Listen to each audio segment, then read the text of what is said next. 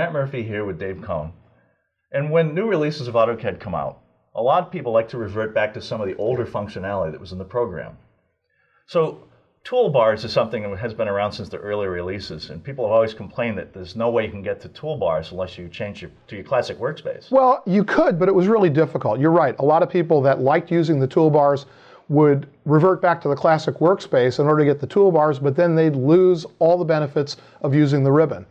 So what Autodesk has done is now you can actually turn on toolbars really easily inside of AutoCAD, even when you're working with the ribbon interface, which I happen to think is the preferred way of working inside of AutoCAD. Let me show you how that works. Okay. I recommend that you use the ribbon, so let's restore the ribbon by switching back to the drafting and annotation workspace. You can also use toolbars in conjunction with the ribbon. When I select the View tab on the ribbon, notice the tool in the Windows palette labeled Toolbars. If I click on this button, I can see a menu showing various types of toolbars that are available. And if I select AutoCAD, the menu expands to show me all of the toolbars available in AutoCAD.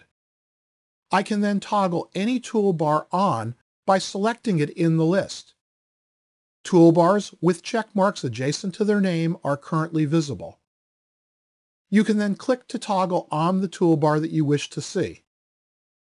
Of course, you can also click the Toolbars button on the View ribbon. If you want to use toolbars in conjunction with the ribbon, I suggest that you get everything arranged to your liking, and then save a custom workspace so that you can easily restore your work environment.